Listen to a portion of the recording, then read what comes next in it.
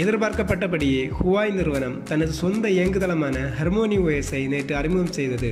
அறிமுக விழாவில் தேவைப்பட்டால் இனி தனது புதிய Harmony OS ஆனது ஆண்ட்ராய்டு OS-ஆக மாற்றக்கூடும் என்று கம்பீரமாக கொக்கரித்தது.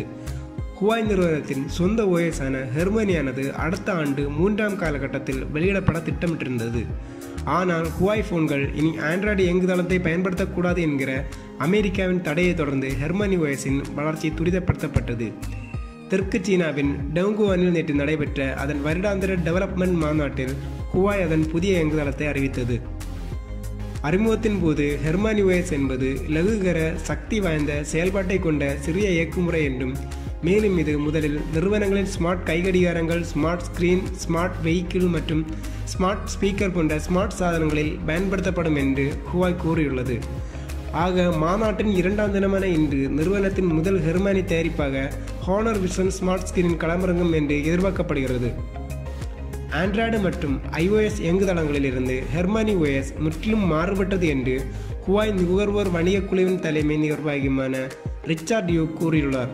மேலும் கூறுகையில், இது ஒற்றை ஸ்மார்ட் போன்களில் அதிக செயல்பாட்டை வழங்குவதற்கு பதிலாக பல்வேறு சாதனங்கள் முழுதும் தடையற்ற ஒத்துழைப்பை வழங்கும். இது மைக்ரோ கர்னல் அடிப்படையிலான டிஸ்ட்ரிபியூட்டட் OS ஆகும். ஆக இது சூழ்நிலையிலும் மென்மையான அனுபவத்தை வழங்கும் என்று ரிச்சர்ட் யூ கூறியுள்ளார்.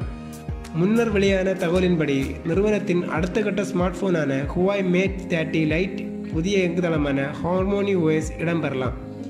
அம்சங்களை பொறுத்தவரை Huawei Mate 30 Lite ஆனது 6.26 இன்ச் அளவிலான பஞ்ச் ஹோல் டிஸ்பிளே மற்றும் பின்புறத்தின் 4 கேமரா அமைப்பை கொண்டிருக்கலாம். கேமரா அமைப்பை பொறுத்தவரை 48 மெகா பிக்சல் அளவிலான முதன்மை கேமரா பிளஸ் 8 மெகா பிக்சல் அளவிலான 2ஆம் நிலை கேமரா பிளஸ் 2 மெகா பிக்சல் அளவிலான 3ஆம் நிலை கேமராவை கொண்டிருக்கலாம். எமது தமிழ் டெக் டுடே அன்பு உள்ளங்களே, welcome to Tamil tech today. மறக்காம இந்த சேனலை சப்ஸ்கிரைப் பண்ணுங்க. அது மட்டும் இல்லைங்க, பக்கத்தில் இருக்க பெல் பட்டனையும் மறக்காம கிளிக் பண்ணிருங்க. தினம் தினம் புது புது அப்டேட் உங்களுக்காக நமது தமிழ் டெக் டுடே.